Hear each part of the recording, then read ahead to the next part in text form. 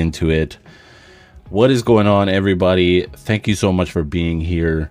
If you're on YouTube watching this right now, take just a couple seconds and scroll down, hit like, hit subscribe to the channel if you're not already subscribed, and comment on this video and let me know what you are hoping to pull from Outlaws at Thunder Junction. Outlaws of Thunder Junction, sorry.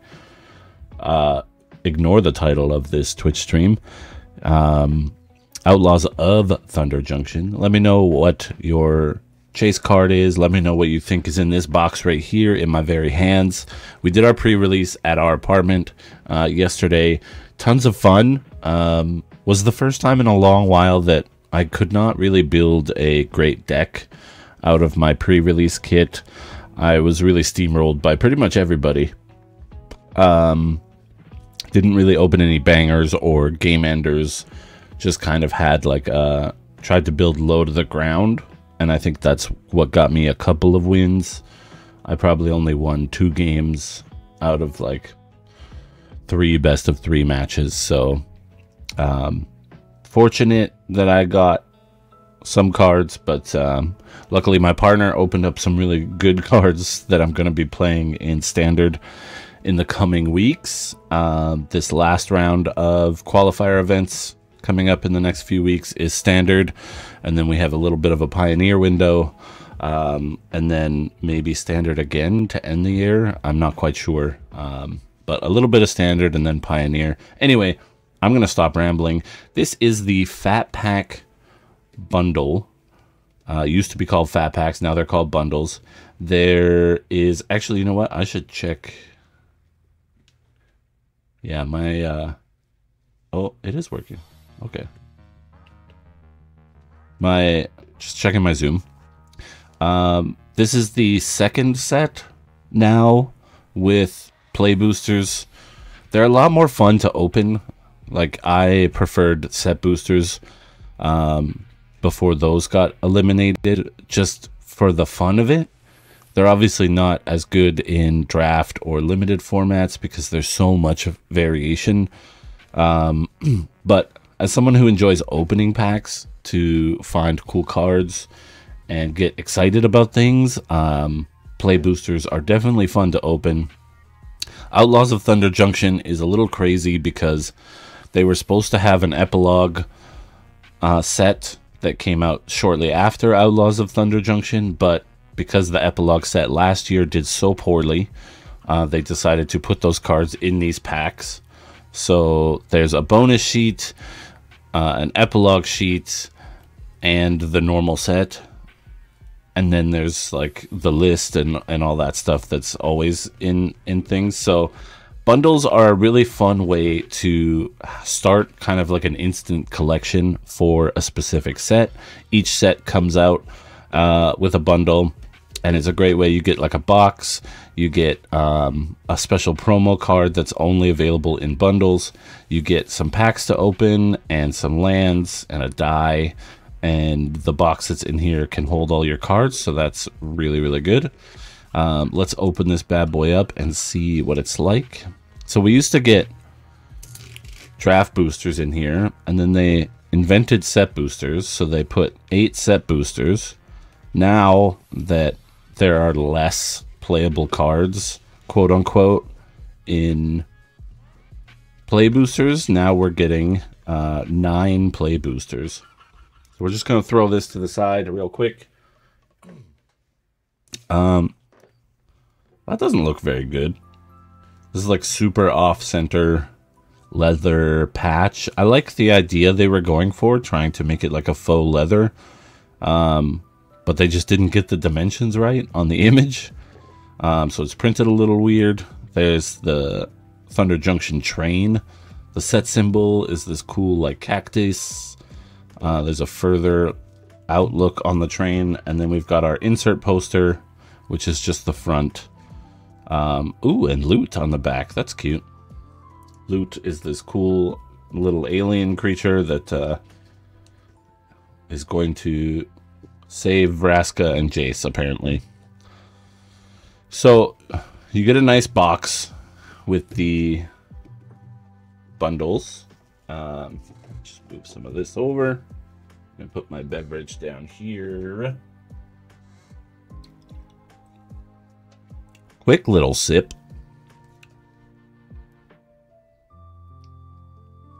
And then inside you get some punch out. I like the design of these. They've kind of got that like fake leather pattern. I never know what to use these big punch outs for, but sometimes the counters come in handy. We've got Death Touch, Stun, Lifelink, Flying. That's pretty cool. One thing I did notice on the back of the box, however, is that... Oh, wait, let's take a look at our die first. So our die is a cool gold shimmery. It's kind of themed after like maybe a pile of gold. I love the Western font. Obviously my name, my namesake, my birth name being Wyatt, my online handle being Earp. I'm a fan of cowboy shit, and I think a lot of people are sort of on board with it, but not like 100% on board with it, and that's fine. All the power to them. But I'm a big fan. Okay, so one thing to note is there is no insert in here. Usually, let me see if I have one on hand. Usually, you get like a little tiny insert like this that comes in here. And there's not an insert anymore. So, we noticed it the last set with Murders, or don't sue me, YouTube, with Karlov's at Karlov Manor, that they went from full art or normal lands to full art lands, which was fantastic.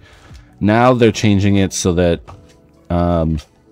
we're not getting this little insert, which is actually really handy. So I'm kind of bummed about that. But I noticed on the box that it says traditional foil and regular basic lands. So I'm a little bummed because I thought we were doing full arts for the near future. Oh, wait, maybe we are doing full arts still. Let me just open these real quick and find out. That's so strange. All right, we are. Okay. So we get one full set of full art lands, which is absolutely perfect for me. These, and then you get 2 of each of the other lands in traditional, and then you get foil versions in there. This is amazing for me because I collect full art lands, or cool lands, I guess. They don't have to be full art, but most of the cool ones are. And being able to just buy a bundle, which I was already going to get anyway, and collect the full set for my walls. If behind me, I've got a bunch of full art lands in posters or in frames. This negative art, full art design is absolutely stunning. I love these lands so much. Inside here, we've got our promo, and I'm assuming our foil lands. So our promo is going to be this Key to the Vault, which is actually a really cool card. Whenever a equipped creature deals combat damage to a player, look at that many cards from the top of your library. You may exile a non-land card from among them. Put the rest on the bottom of your library in a random order. You may cast that exiled card without paying its mana cost. So it is 2 to play and then 3 to equip, but you do get free spells. Oh, and we get foil full art lands as well. That's really cool. I was not expecting that.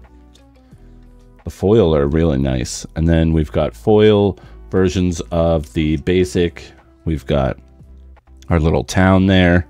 Some giant tumbleweeds. Center of town fountain. Nice cool little bridge.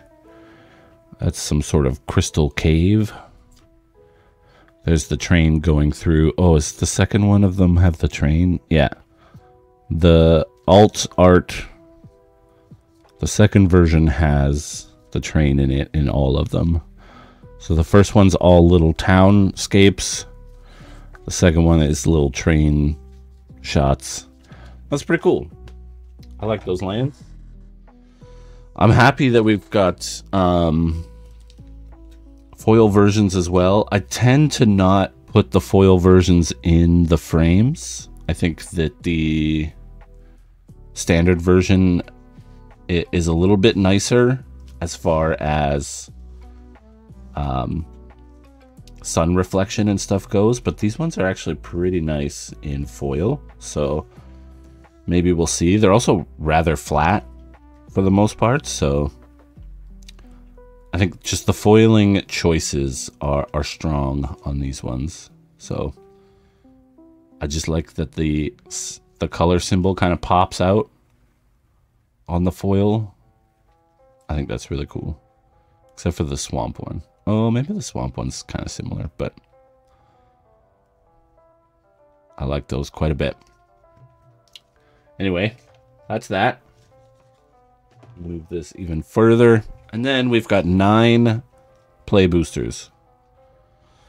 So that's a pretty great start to any collection, to any set.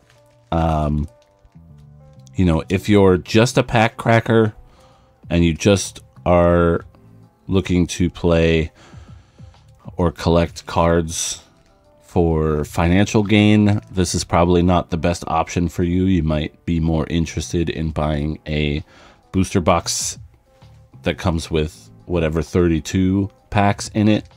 But as far as starting your collection with you get a rare, you get some lands, you get a nice box if you need storage solutions, and then you get to open some packs and have some fun. We're going to open these real fast. I'm excited. The cards I'm looking for are Jace. And, okay, first off, we need to figure out which order we're doing this. I think it's front to back. But right now, I'm keeping my eyes out for Jace. I would love to open a Jace card. I have a Vraska. I need another one for play. But we'll figure it out. We got Giant Beaver is our first card. That's a great sign. Love a Giant Beaver. Take the Fall.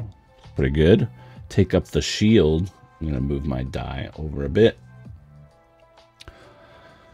Boneyard Desecrator. Ooh. Robot Hound. Wrangler of the Damned. That's a pretty good card. Aloe Alchemist. Return the Favor. Sandstorm Verge. And our rare is a Spire Bluff Canal. That's a nice grab. It's a little off-cut.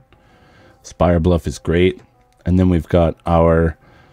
oh god, what are these called? These are called...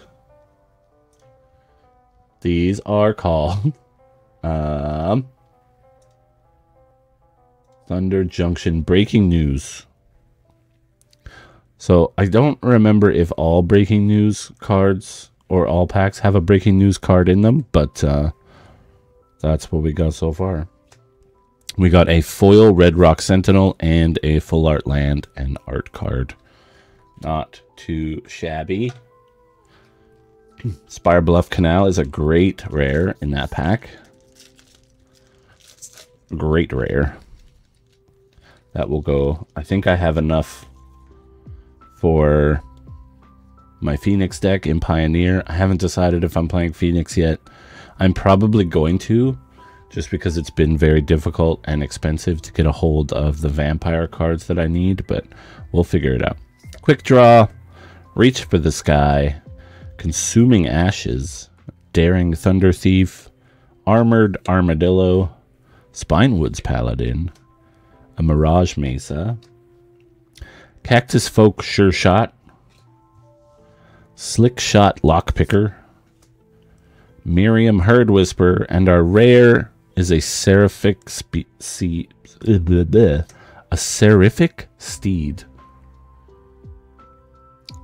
That's pretty cool. And then we get a Buried in the Garden for our Breaking News. Our foil is a Dance of the Tumbleweeds, and then we get a Desert and an Elemental token. That's pretty dope. Pretty dope. I do feel like I need to move some of these over a little bit. So no bangers quite yet, but it's going pretty well. Going pretty well. Iron Fist Pulverizer is first. Dance of the Tumbleweeds. This is actually a really good card. This did quite some work in our pre-release event.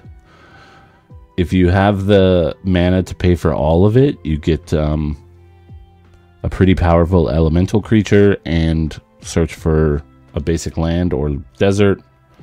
Rooftop Assassin, Failed Fording, Outlaw Medic, Ambush Gigapede, Frontier Seeker, Ferocification, Lava Spur Boots, and our rare is a Riku of Many Paths. Whoa.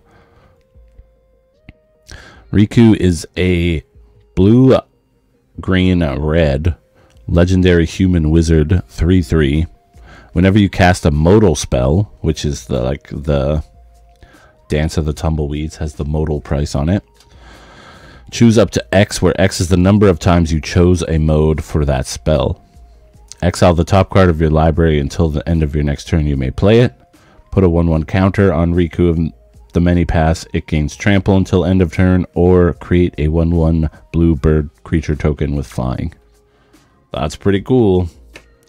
Then we get, we got a mythic. This is the Aftermath, the epilogue set. Hostile Investigator. When it ETBs, target opponent discards a card. Whenever one or more players discard one or more cards, investigate. This only triggers once per turn. And then we get a Contagion Engine from our Breaking News set. We get a Slick Sequence, Basic Mountain, and a Blood/Plot token. Actually, that's really cool. I think this is the first new blood token that's come out since the Innistrad block. Pardon me. Talking and coughing. That's pretty good. That was a pretty good pack, actually. All right. Pack number 4. We have 5 left. This is 4. All right, we got an art card on the back. Highway Robbery. Hard Bristle Bandit. Vault Plunderer. Silver Deputy. Trained Erynx. Patient Naturalist. Jin of Fool's Fall. We got a Baron Bertram Greywater. An Intimidation Campaign, very good card. An Intrepid Stablemaster, and our rare is a Kemble Profiteering Mayor. Whenever one or more tokens enters the battlefield under your opponent's control, for each of them create a tap token that's a copy of it. This ability triggers only once each turn. Whenever one or more tokens enter the battlefield under your control, each opponent loses 1 life and you gain 1 life. Then we got an Essence Capture on the Breaking News. That is a blue card. Wyatt. Desert's Dew in foil. A foil forest and a big crab. Big crab. This Canyon Crab actually was pretty good in my pre-release deck. Had a lot of fun. I just like playing Magic with people I like. When I go to like a tournament, I'm not there to like have fun or like meet new people or talk about stuff. Like, I want to win. I want to play seriously. I want to focus. I don't know these people.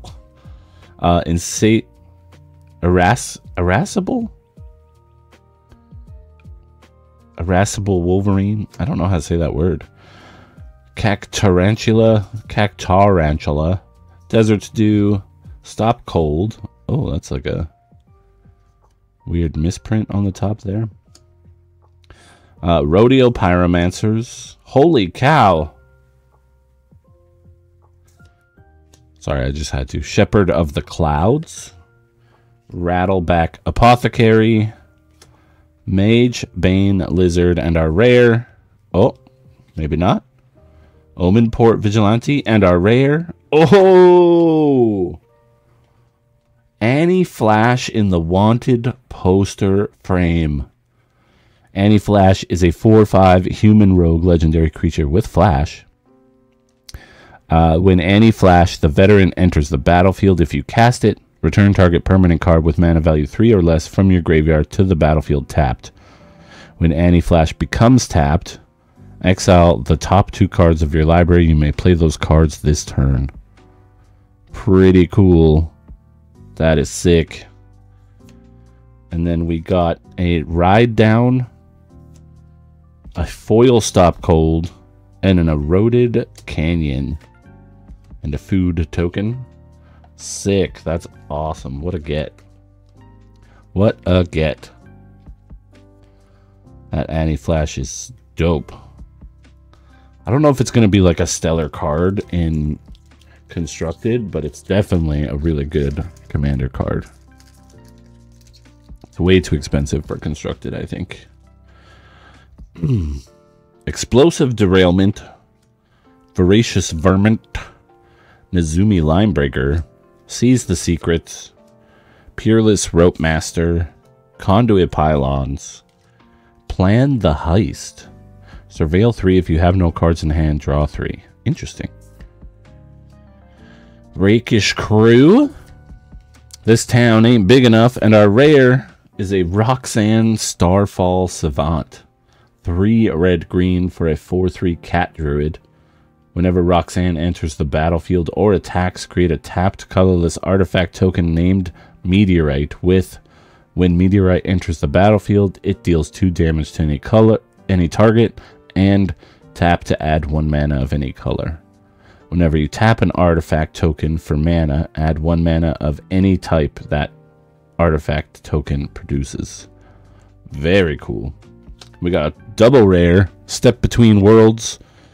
3 blue for a sorcery. Each player may shuffle their hand and graveyard into their library. Each player who does draw 7 cards. Exile, but Step Between Worlds. Oh! And we got Fell the Mighty as our breaking news. And we got a 3rd rare, a 4th rare. Annie Joins Up. 1 red, green, white for a legendary enchantment. When Annie Joins Up enters the battlefield, it deals 5 damage to target creature or planeswalker an opponent controls. If a triggered ability of a legendary creature you control triggers, that ability triggers an additional time. Damn. And then we've got a Lonely Arroyo and a treasure token. Annie Joins Up is a big get. That is a cool card. I'm going to put that up here. Sick. Roxanne's actually pretty cool too. I just don't... By the time you get 5 mana to cast Roxanne, like, how much more mana do you need? Unless you just straight up cast Roxanne on turn 5. Alright. 3 more packs to go. Consuming Ashes. Daring Thunder Thief. Armored Armadillo. That's fun to say. Highway Robbery. Vault Plunderer. Holy Cow. Djinn of Fool's Fall. Deep Muck Desperado. Take for a Ride. Rambling Possum. And our rare is a Slick Shot Show Off. This card is insane in the new Burn deck. You can do like almost 20 damage on turn 3. It's pretty crazy. That is a huge get. We got Terminal Agony on the breaking news. A foil Phantom Interference. A Mountain and an Oko art card. Pretty cool. That show off is dope. I don't know if these card holders can hold more than 1 card. Sort of. Sort of. Second to last pack. No Jace. No Jace. We got an Annie the Flash. Or Annie Flash. And an Annie Joins Up. We got Desert's Dew. Stop Cold. Wanted Griffin. Drover Grizzly. Outlaws Fury, Patient Naturalist, Form a Posse, Scorching Shot, Shackle Slinger, and our Bovine Intervention, and our rare is an Ornery Tumblewag. At the beginning of combat on your turn, put a 1/1 counter on target creature. Whenever Ornery Tumblewag attacks while saddled, double the number of 1/1 counters on target creature. Sick. We got a Skewer the Critics in our breaking news, a Foil Wanted Griffin, and a Lush Oasis. These ping lands are really good. A Food Plot Token. Last pack. Last one up. Last one up. We start with a Hard Bristle Bandit, Silver Deputy, Trained Erynx, Explosive Derailment, Voracious Varmint, Rodeo Pyromancers, Rictus Robber. Oh, that's a new one. Gem Lightfoot, Sky Explorer, Betrayal at the Vault. Oh, we got a mythic Girid Mirror of the Wilds. Red, green, white for a 3/3 human shaman legendary creature with haste. Non-token creatures you control have tap. Create a token that's a copy of target token you control that entered the battlefield this turn. That's a little crazy. Check that out. Then we get we got a list card, a special guest, Prismatic Vista. Pay 1 life, sacrifice it, search your library for a basic land card, put it onto the battlefield, then shuffle. Not tapped. We get a Pest Infestation in our breaking news, a Foil Rustler's Rampage, a Full Art Swamp, and a Hard Bristle Bandit art card. Crazy. That last pack turned out to be pretty darn good. We got our first special guest, Full Art Prismatic Vista. I mean, that was pretty awesome. I think that there's lots of stuff going on in this set. I really enjoy opening play boosters. I think there's a lot of fun stuff to get in this set. There's a handful of cards that are really going to change up the way Standard looks. And because we're still going all the way back to the Innistrad block, this is the largest Standard that's ever been. There's so many cards in Standard right now that it is very, very, very wide pool.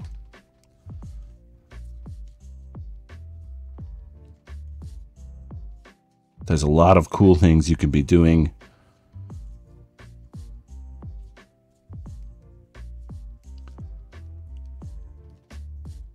I guess I should pull out all of the rares. How do you take pictures?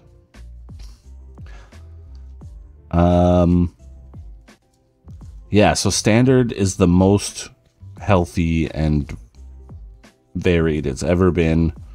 People are trying wild things. People are doing mid-range things. A Dimir deck is the top of the charts right now. I'm playing Golgari.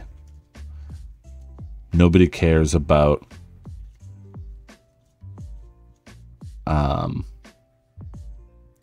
nobody cares about that really oppressive 5-drop or 7-drop, whatever it is. What is it? Atraxa.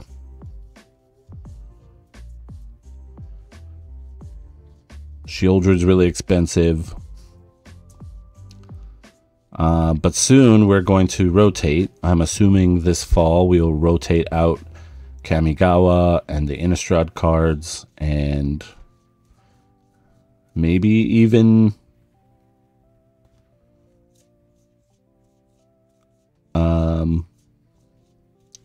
the new Capenna stuff. I'm not entirely sure, but we'll see. Very, very cool packs. I had a lot of fun opening those. Let's take a look at our W's.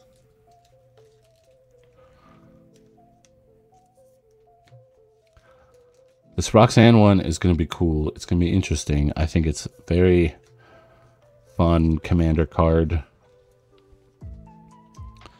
I don't know if you'd want to ramp that much at that speed in standard, so it might not really see the light of day there, but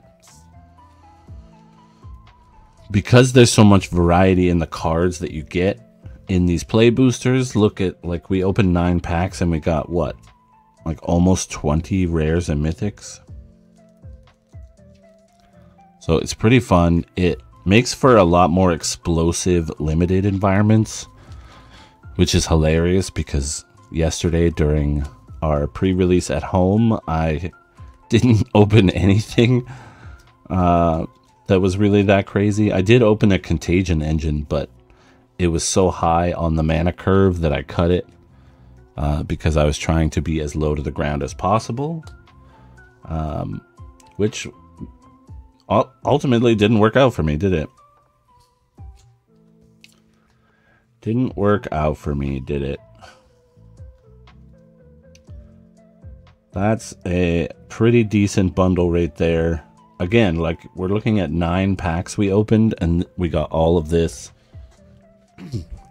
Pretty awesome. If you're looking for a reason to buy into the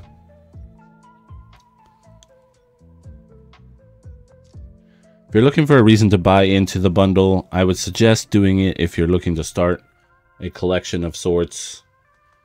If you're looking to open some packs, get the box that it comes with, because that's very useful to have. Otherwise, I think it's, you know, all's fair. Whatever you feel like opening, you should open. Some of these cards are going to go straight into some commander decks. Some of them are going to go straight into the options for standard. I wish the Annie Flash was a little bit more powerful. Annie Joins Up is actually not too bad, especially if you're playing like a Legendary Matters deck. But at the end of the day, it's not going to make a big impact on standard.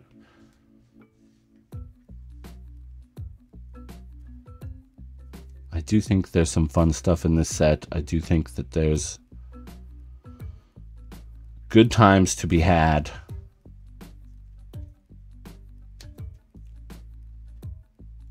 I did get a lot of red, green, white cards. Like,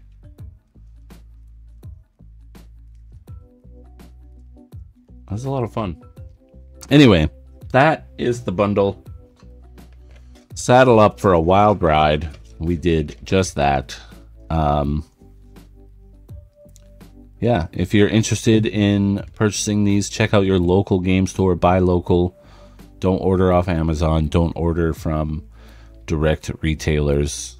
Go to your local game shop. Support them.